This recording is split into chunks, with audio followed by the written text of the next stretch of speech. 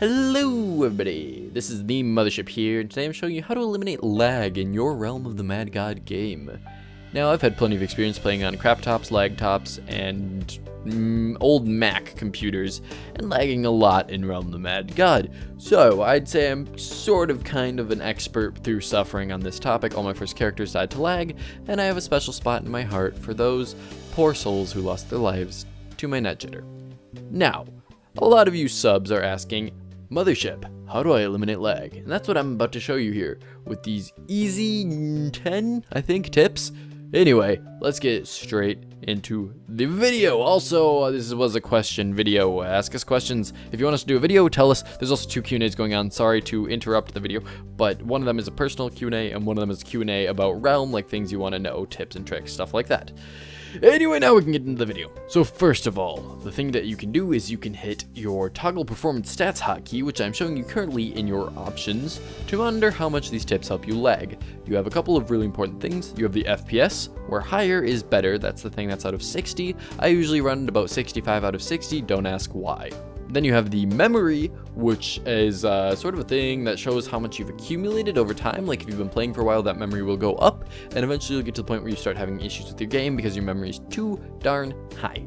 Now you also have the MS and the net jitter. If these are higher, it's worse. They're related to your internet. So we're going to be covering internet and frame rate related issues in this video. Now that we've got that established and you know how much things are helping you because you can see it here, let's get into the tips. First of all, turn off your draw shadows. Second of all, turn your particles to low. Both of these things are basically just making it easier for your computer to process all of the textures and things that happen, because they don't need to draw little shadows under the characters, and they don't need to put off a ton of particles. I mean, the particles thing didn't actually help me that much, but it might help you a bunch, so try it. Next, turning off background programs. This one's commonly overlooked amongst the lagging community, just because they're like, oh, I can't have Skype, Spotify, and freaking download a bunch of YouTube videos all at the same time. What? Not only will this lag your frame rate, but it also will destroy your internet up and download speed, giving you high ping and net jitter. Ping is MS, by the way. Just higher is worse. So close out your background programs. If you know how to turn off processes with Task Manager, try doing that as well. Now, getting into the hardware portion, Realm is very CPU intensive, so if you can get a better CPU, you're going to be better off playing Realm. If you don't know what a CPU is, or you don't know much about CPUs, please do not try to change your CPU. Do some research, or just ignore it and live in ignorance for the rest of your life. Next up, using Flash Player instead of the main website. There's a lot of people that play Realm of Mad God on realmofmadgod.com. Now this isn't exactly terrible, I mean I started out there too, but what you can do is you can go over to Realmi and follow this wonderful simple guide. I mean I might also make a video on this guide and it would be in the top right corner if I have made a video on it, but it's pretty easy to follow. You set the quality of your flash projector to low once you have it as well. Seriously, follow the guide though, like you won't know what I'm talking about unless you follow it. Then you can go set the quality of your flash projector to low while playing the game. This helped my frames out a ton. It only looks a little bit uglier. I mean, Realm's already pixelated, so it looks a little bit uglier. Some of my recordings you can tell, but it's pretty cool because it gives you a boost to your frame rate.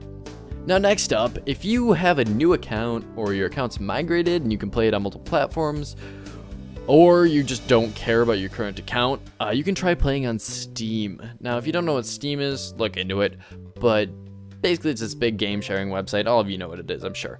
Anyway, download Realm on Steam, because this, although it might be more intensive occasionally for your game, I know while I'm recording, Steam can get pretty much like start lighting my CPU on fire, but that's alright. It doesn't rack up memory as quickly as Flash does. If you're remembering one of those settings, which you're seeing on the screen right now, you will not rack up memories quickly, which means you can play for a lot longer. So if that's your issue, maybe give Steam a shot, try it out.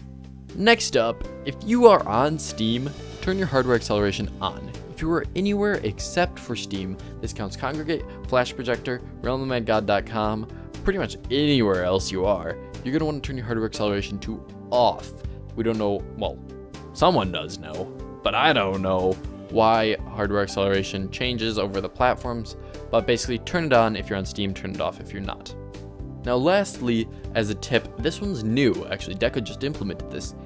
If you type DECA menu in your chat without making any errors. If you make an error, just backspace the whole thing and type it again. This is Deca menu, no space. Just type it in chat. This little yellow message will come up, and then you don't even have to hit enter. It's just done. You're seeing how I'm doing it right now. And this allows you to turn off things like ally shots, particles of things hitting enemies, things like this, things that hack clients have allowed for a while. I don't endorse hacking, by the way, don't hack. But you can turn off particles with this experimental menu. Now they're pretty obvious, you can test them out and they'll give you a huge boost. Like I used to get like 20 frames on my laptop I mean, but now I get 60, okay, it's awesome. Thank you Deca for adding this. They're pretty self-explanatory, just turn them off and turn them on as you like. Personally, I like seeing ally shots, especially in videos, so I'm not going to be turning them off on my desktop, which can handle recording at 60 FPS. Now, this has been how to eliminate lag in Realm of the Mad God. I hope you enjoyed. If you guys have special tips or questions as well, also suggestions, comments, questions, and criticism. I guess I already said questions. Anyway, if you have anything to say about this particular issue or any other issue, as well as entering in the Q&A some questions, go ahead and head to the comments below. I check every single comment that we get on our videos, and we'd love to know what you think about this. See you in the next video, guys. I hope you don't lag as much.